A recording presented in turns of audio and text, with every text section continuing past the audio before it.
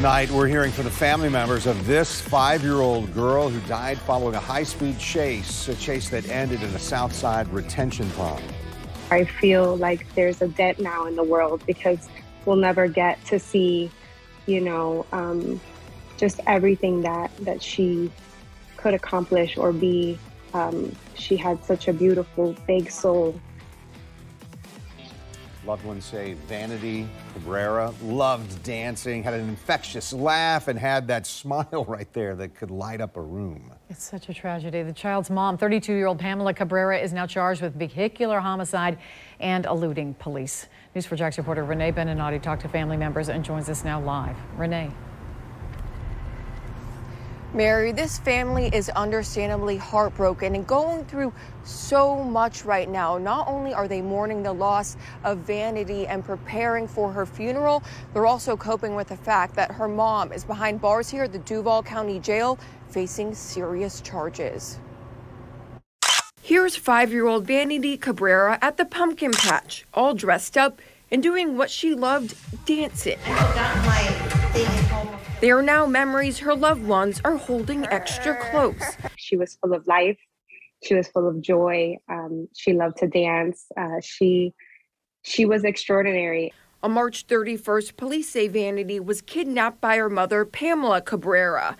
JSO says Cabrera, armed with a knife, led police on a 30-mile chase. It ended when she drove her SUV into this retention pond off I-95. Cabrera was pulled out alive, but little Vanity did not make it.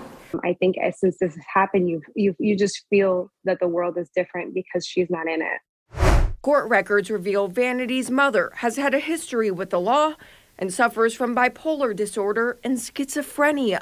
The documents say because of that, Cabrera lost custody of Vanity in 2020 and since then has been living with her sister.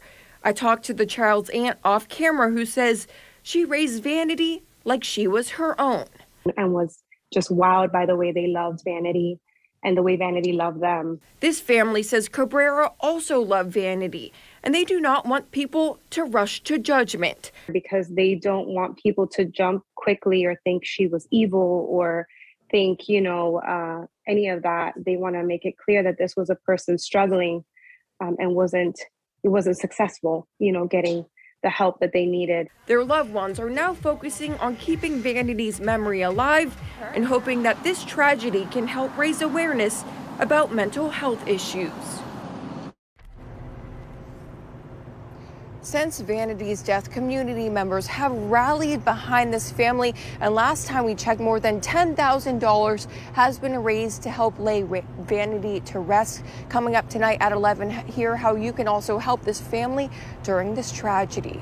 Reporting live in Duval County, Renee Beninati, Channel 4, the local station.